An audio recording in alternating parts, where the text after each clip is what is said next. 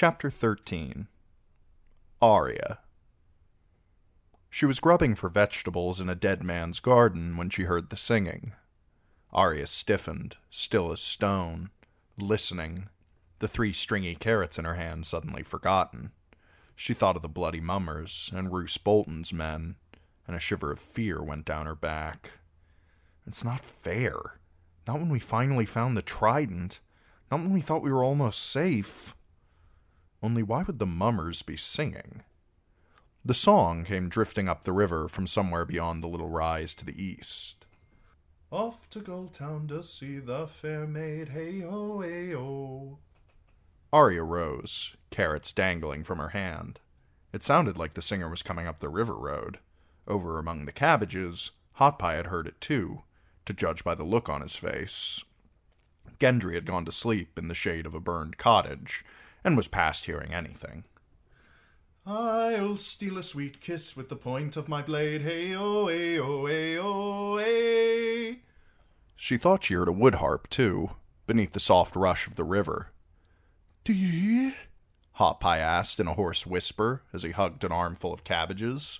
Someone's coming. Go wake Gendry, Arya told him. Just shake him by the shoulder. Don't make a lot of noise.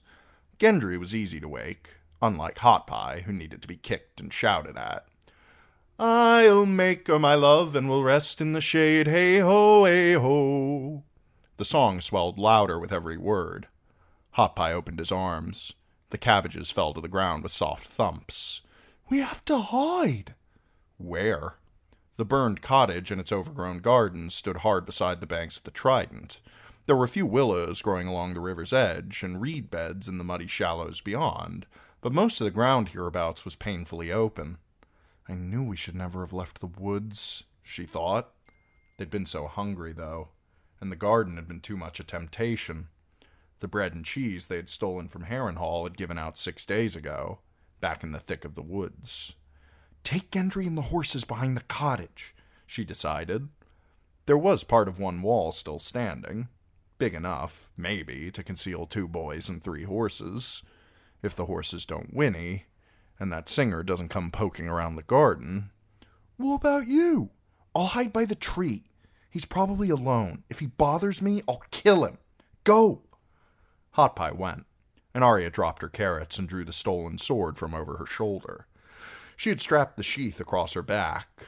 The long sword was made for a man grown, and it bumped against the ground when she wore it on her hip.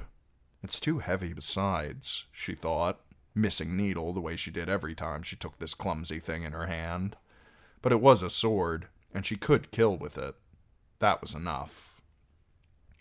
Lightfoot, she moved to the big old willow branch that grew beside the bend in the road and went to one knee in the grass and mud, within the veil of trailing branches. You old gods, she prayed as the singer's voice grew louder. You tree gods, hide me and make him go past. Then a horse whickered, and the song broke off suddenly. He's heard, she knew, but maybe he's alone. Or if he's not, maybe they'll be as scared of us as we are of them. Did you hear that? A man's voice said. There's something behind that wall, I would say. Aye, replied a second voice, deeper. What do you think it might be, Archer? 2, then. Arya bit her lip. She could not see them from where she knelt, on account of the willow, but she could hear. A bear. A third voice. Or the first one again? A lot of meat on a bear, the deep voice said. A lot of fat as well in full. Good to eat if it's cooked up right. Could be a wolf. Maybe a lion. With 4 feet, you think? Or 2? Makes no matter, does it? Not so I know. Archer, what do you mean to do with all them arrows? Drop a few shafts over the wall. Whatever's hiding back there will come out quick enough. Watch and see. Well, what if it's some honest man back there, though? Or some poor woman with a little babe at her breast? An honest man would come out and show us his face. Only an outlaw would skulk and hide. Aye, that's so. Go on and loose your shafts, then. Arya sprang to her feet. Don't! She showed them her sword. There were 3, she saw. Only 3. Sirio could fight more than 3. And she had Hot Pie and Gendry to stand with her. Maybe. But they're boys, and these are men. They were men afoot, travel-stained and mud-specked. She knew the singer by the wood harp he cradled against his jerkin, as a mother might cradle a babe. A small man, 50 from the look of him. He had a big mouth, a sharp nose, and thinning brown hair. His faded greens were mended here and there with old leather patches, and he wore a brace of throwing knives on his hip and a woodman's axe slung across his back.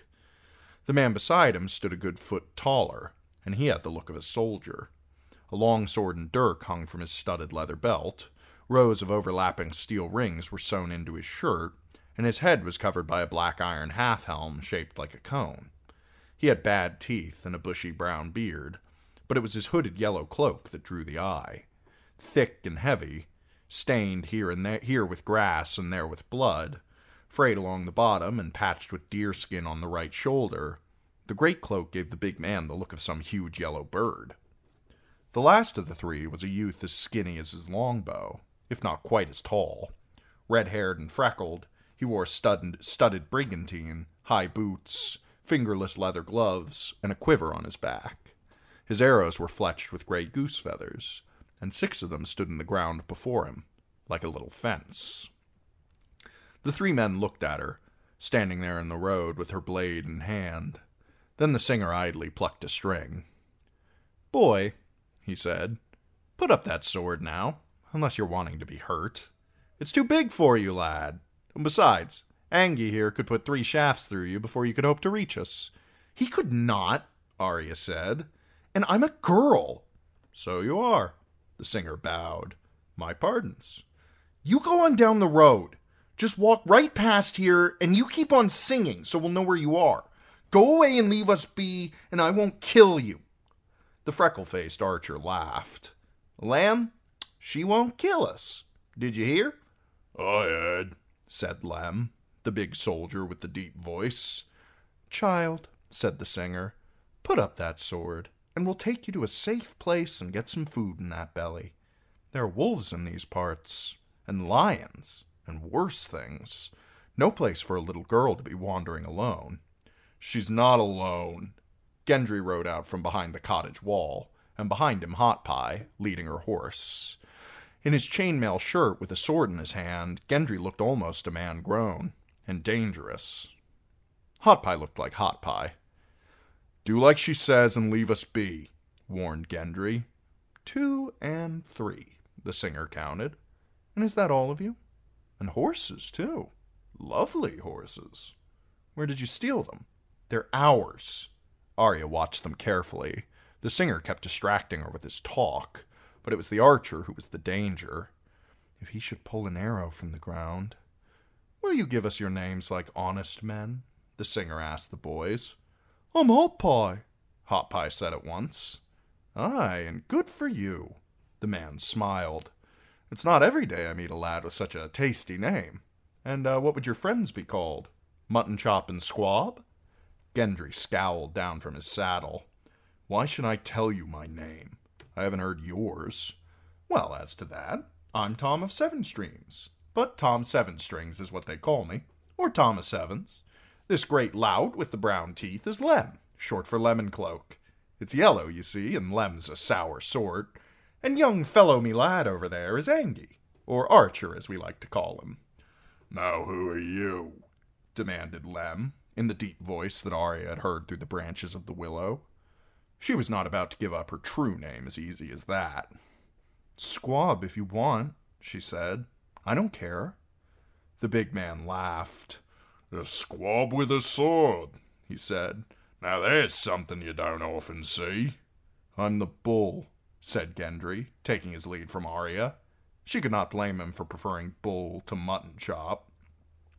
Tom Sevenstrings strummed his harp. "Hot Pie, Squab, and the bull.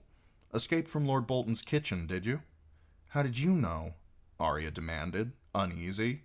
"You bear a sigil on your chest, little one." She had forgotten that for an instant. Beneath her cloak, she still wore her fine page's doublet, with the flayed man of the Dreadfort sewn on her breast. "Don't call me little one." "Why not?" said Lem. "You're little enough." I'm bigger than I was. I'm not a child. Children didn't kill people, and she had. I can see that, Squab. You're none of you children. Not if you were Boltons. We never were. Hot Pie never knew when to keep quiet. We were at Aryan before he came, that's all. So you're lion cubs, is that the way of it? Said Tom. Not that either. We're nobody's men. Whose men are you? Angie the archer said, We're the king's men. Arya frowned. Which king? King Robert, said Lem in his yellow cloak. That old drunk, said Gendry scornfully. He's dead. Some boar killed him. Everyone knows that. Aye, lad, said Tom Seven Strings, and more's the pity. He plucked a sad chord from his harp. Arya didn't think they were king's men at all. They looked more like outlaws, all tattered and ragged. They didn't even have horses to ride. King's men would have had horses. But Hot Pie piped up eagerly. We're looking for River Run, he said. How many days' ride is it, do you know? Arya could have killed him. You be quiet or I'll stuff rocks in your big stupid mouth. River Run is a long way upstream, said Tom. A long, hungry way. Might be you'd like a hot meal before you set out. There's an inn not far ahead, kept by some friends of ours. We could share some ale and a bite of bread instead of fighting one another. An inn? The thought of hot food made Arya's belly rumble, but she didn't trust this Tom. Not everyone who spoke you friendly was really your friend. It's near, you say? 2 miles upstream, said Tom. A league at most. Gendry looked as uncertain as she felt. What do you mean, friends? He asked warily. Friends. Have you forgotten what friends are? Sharna is the innkeep's name, Tom put in. She has a sharp tongue and a fierce eye, I'll grant you that. But her heart's a good one, and she's fond of little girls. I'm not a little girl, she said angrily. Who else is there? You said friends. Sharna's husband and an orphan boy they took in. They won't harm you. There's ale if you think you're old enough. Fresh bread and maybe a bit of meat. Tom glanced toward the cottage. And whatever you stole from old Pate's garden besides. We never stole, said Arya. Are you old Pate's daughter, then? A sister? A wife? Tell me no lies, Squab. I buried old Pate myself, right there under that willow where you were hiding, and you don't have his look. He drew a sad sound from his harp. We've buried many a good man this past year, but we've no wish to bury you. I swear it on my harp. Archer, show her. The archer's hand moved quicker than Arya would have believed. His shaft went hissing past her head within an inch of her ear and buried itself in the trunk of the willow behind her. By then, the bowman had a second arrow notched and drawn. She thought she understood what Sirio meant by quick as a snake and smooth as summer silk, but now she knew she hadn't. The arrow thrummed behind her like a bee. You missed, she said. More fool you if you think so, said Angie. They go where I send 'em. That they do, agreed Lemon Cloak. There were a dozen steps between the archer and the point of her sword. We have no chance, Arya realized, wishing she had a bow like his and the skill to use it. Glumly, she lowered her heavy longsword till the point touched the ground. We'll come see this inn, she conceded, trying to hide the doubt in her heart behind bold words. You walk in front and we'll ride behind, so we can see what you're doing. Tom Seven Strings bowed deeply and said, Before or behind, it makes no matter. Come along, lads, let's show them the way. Angie, best pull up those arrows. We won't be needing them here. Arya sheathed her sword and crossed the road to where her friends sat on their horses, keeping her distance from the 3 strangers. Hot Pie, get those cabbages, she said as she vaulted into her saddle, and the carrots, too. For once, he did not argue. They set off as she had wanted, walking their horses slowly down the rutted road a dozen paces behind the 3 on foot. But before very long, somehow they were riding right on top of them. Tom Seven Strings walked slowly, and liked to strum his wood harp as he went. Do you know any songs? He asked them. I'd dearly love someone to sing with, that I would. Lem can't carry a tune, and our longbow lad only knows marcher ballads, every one of them 100 verses long. We sing real songs in the marches, Angie said mildly. Singing is stupid, said Arya. Singing makes noise. We heard you a long way off. We could have killed you. Tom's smile said he did not think so. There are worse things than dying with a song on your lips. If there were wolves hereabouts, we'd know it, groused Lem. Or lions. These are our woods. You never knew we were there, said Gendry.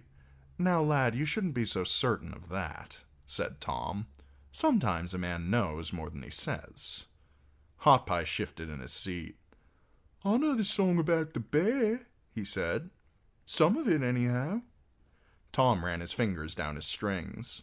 Then let's hear it, Pie Boy. He threw back his head and sang, A bear there was, a bear, all black and brown and covered with hair. Hot Pie joined in lustily, even bouncing in his saddle a little on the rhymes. Arya stared at him in astonishment. He had a good voice, and he sang well. He never did anything well, except bake, she thought to herself. A small brook flowed into the Trident a little farther on. As they waded across, their singing flushed a duck from among the reeds. Angie stopped where he stood, unslung his bow, notched an arrow, and brought it down. The bird fell in the shallows not far from the bank. Lem took off his yellow cloak and waded in knee-deep to retrieve it, complaining all the while. You think Sharna might have lemons down in that cellar of hers? Said Angie to Tom as they watched Lem splash around, cursing. A Dornish girl once cooked me duck with lemons. He sounded wistful. Tom and Hot Pie resumed their song on the other side of the brook, with the duck hanging from Lem's belt beneath his yellow cloak. Somehow the singing made the miles seem shorter, and it was not very long at all until the inn appeared before them, rising from the river bank where the Trident made a great bend to the north. Arya squinted at it suspiciously as they neared. It did not look like an outlaw's lair, she had to admit. It looked friendly, even homey, with its whitewashed upper story and slate roof and the smoke curling up lazy from its chimney. Stables and other outbuildings surrounded it, and there was an arbor in back, and apple trees, a small garden. The inn even had its own dock, thrusting out into the river, and... Gendry, she called, her voice low and urgent. They have a boat. We could sail the rest of the way up to River Run. It would be faster than riding, I think. He looked dubious. Did you ever sail a boat? You put up the sail, she said, and the wind pushes it. What if the wind is blowing the wrong way? Then there's oars to row. Against the current? Gendry frowned. Wouldn't that be slow? And what if the boat tips over and we fall into the water? It's not our boat anyway, it's the inn's. We could take it. Arya chewed her lip but said nothing. They dismounted in front of stables. There were no other horses to be seen, but Arya noticed fresh manure in many of the stalls. One of us should watch the horses, she said, wary. Tom overheard her. There's no need for that, squab. Come eat. They'll be safe enough. I'll stay, Gendry said, ignoring the singer. You can come get me after you've had some food. Nodding, Arya set off after Hot Pie and Lem. Her sword was still in its sheath across her back, and she kept a hand close to the hilt of the dagger she had stolen from Roose Bolton, in case she didn't like whatever they found within. The painted sign above the door showed a picture of some old king on his knees. Inside was the common room, where a very tall, ugly woman with a knobby chin stood with her hands on her hips, glaring. Don't just stand there, boy, she snapped. Or are you a girl? Either one, you're blocking my door. Get in or get out. Lem, what did I tell you about my floor? You're all mud. We shot a duck. Lem held it out like a peace banner. The woman snatched it from his hand. Angie shot a duck is what you're meaning. Get your boots off, or you're deaf or just stupid. She turned away. Husband, she called loudly. Get up here, the lads are back. Husband! Up the cellar steps came a man in a stained apron, grumbling. He was a head shorter than the woman, with a lumpy face and loose yellowish skin that still showed the marks of some pox. I'm here, woman. Quit your bellowing. What is it now? Hang this, she said, handing him the duck. Angie shuffled his feet. We were thinking we might eat it, Sharna. With lemons, if you had some. Lemons? And where would we get lemons? Does this look like dawn to you, you freckled fool? Why don't you hop out back to the lemon trees and pick us a bushel, and some nice olives and pomegranates, too? She shook a finger at him. Now, I suppose I could cook it with Lem's cloak, if you like, but not till it's hung for a few days. You'll eat rabbit or you won't eat.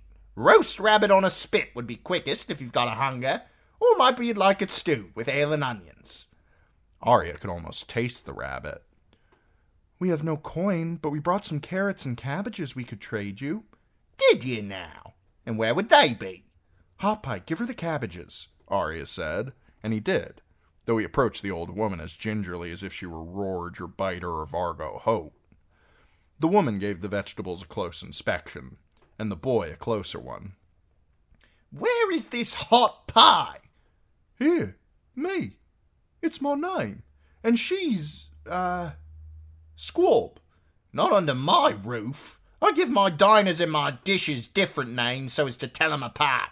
Husband! Husband had stepped outside, but at her shout he hurried back. The duck's hung. What is it now, woman? Wash these vegetables, she commanded.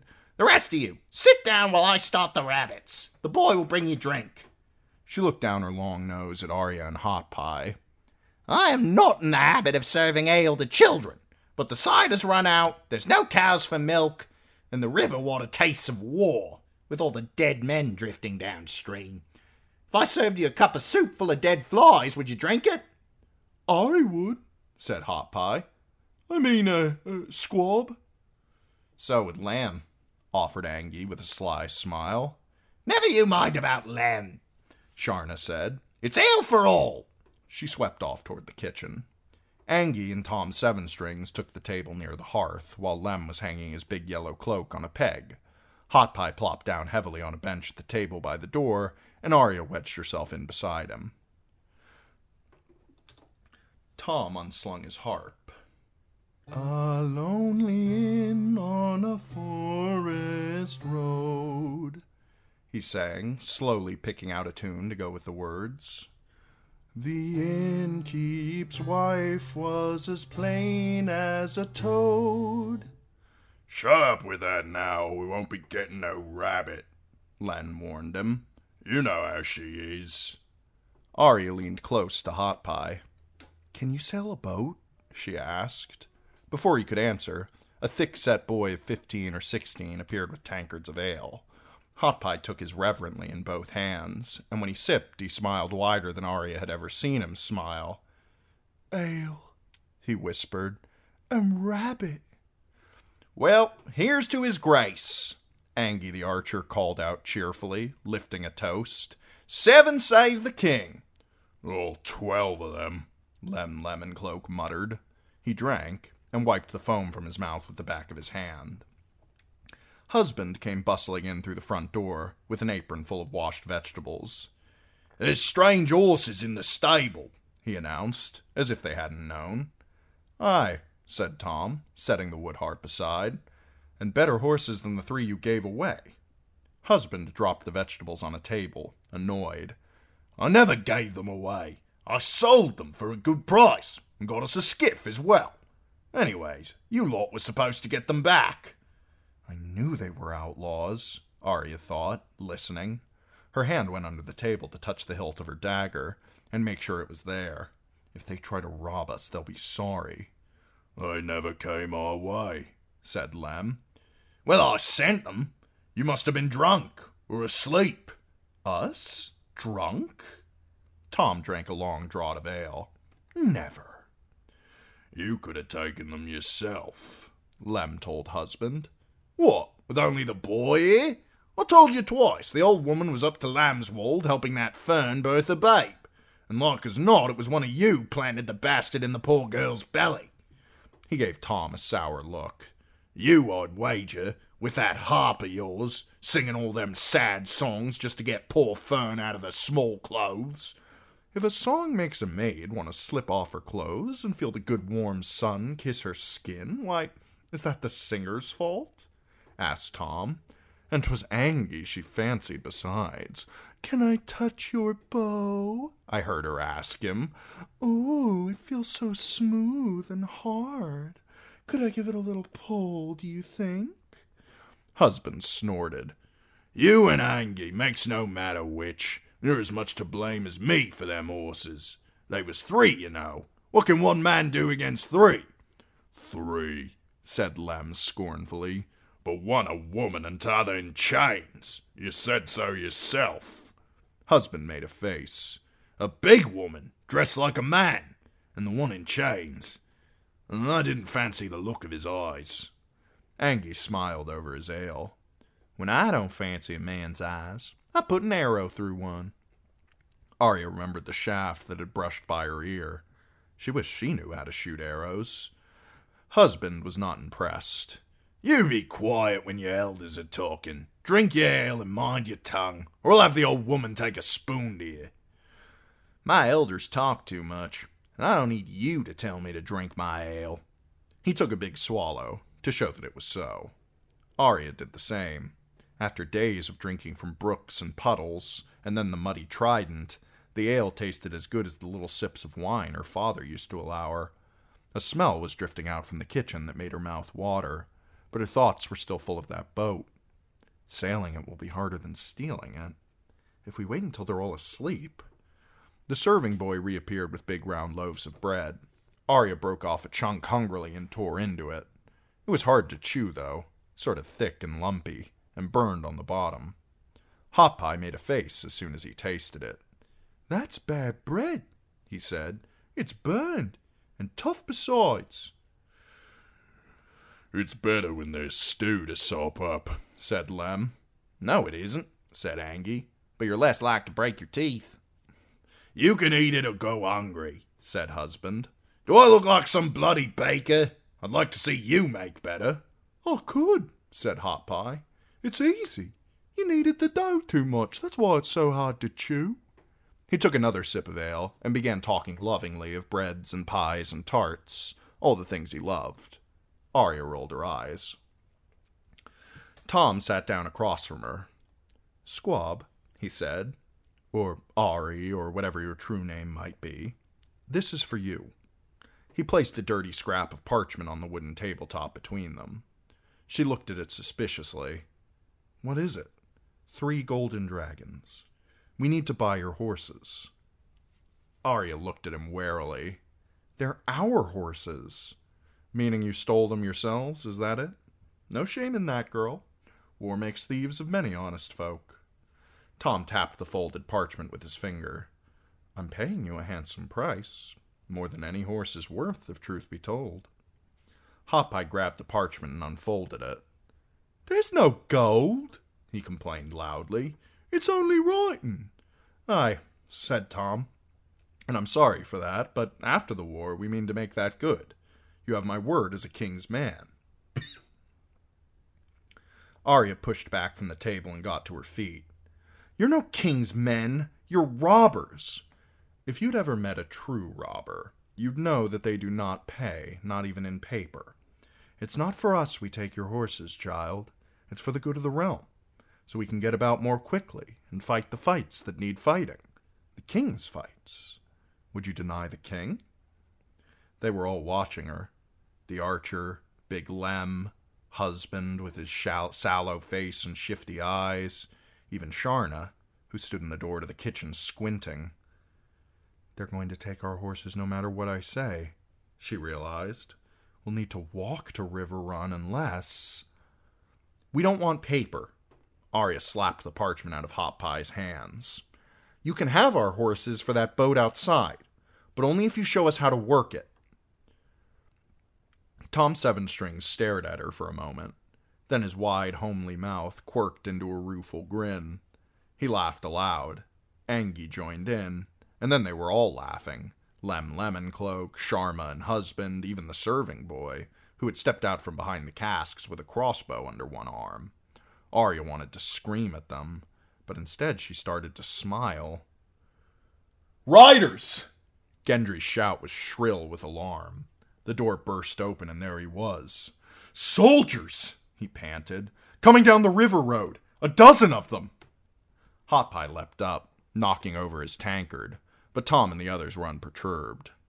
"There's no cause for spilling good ale on my floor," said Sharna. "Sit back down and calm yourself, boy. There's Rabbit coming.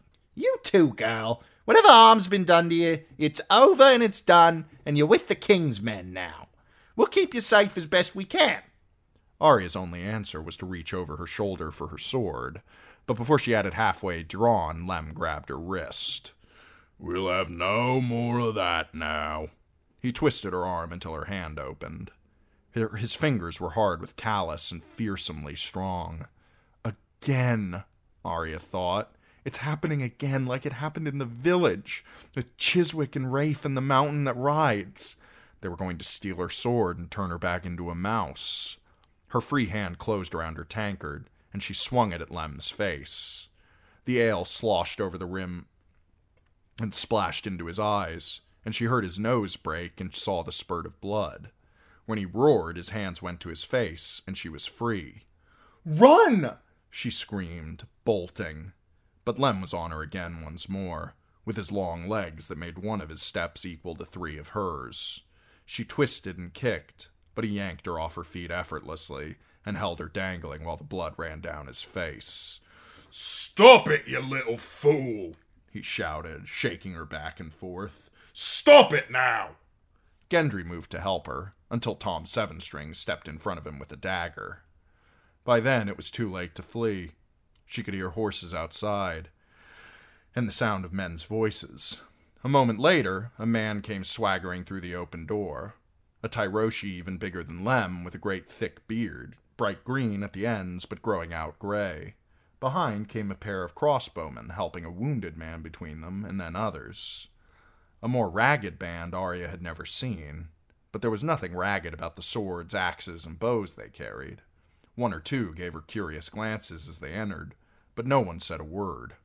A one-eyed man in a rusty pothelm sniffed at the air and grinned, while an archer with a head of stiff yellow hair was shouting for ale. After them came a spearman in a lion-crested helm, an older man with a limp, a Bravosi sellsword, Harwin? Arya whispered. It was. Under the beard and the tangled hair was the face of Hullen's son, who used to lead her pony around the yard, ride at Quintain with John and Rob, and drink too much on feast days. He was thinner, harder somehow, and at Winterfell he had never worn a beard, but it was him, her father's man. "Harwin!" Squirming, she threw herself forward, trying to wrench free of Lem's iron grip. "It's me!" she shouted. "Harwin, it's me! Don't you know me? Don't you?" The tears came, and she found herself weeping like a baby, just like some stupid little girl. "Harwin, it's me!" Harwin's eyes went from her face to the flayed man on her doublet. "How do you know me?" he said, frowning suspiciously. "The flayed man? Who are you? Some serving boy to Lord Leech?" For a moment, she did not know how to answer. She'd had so many names. Had she only dreamed Arya Stark? "I'm a girl," she sniffled. "I was Lord Bolton's cupbearer, but he was going to leave me for the goat, so I ran off with Gendry and Hot Pie. You have to know me. You used to lead my pony when I was little." His eyes went wide. "Gods be good," he said in a choked voice. "Arya Underfoot? Lem, let go of her! She broke my nose." Lem dumped her unceremoniously to the floor. "Who in 7 Hells is she supposed to be?" "The Hand's daughter." Harwin went to one knee before her. "Arya Stark of Winterfell."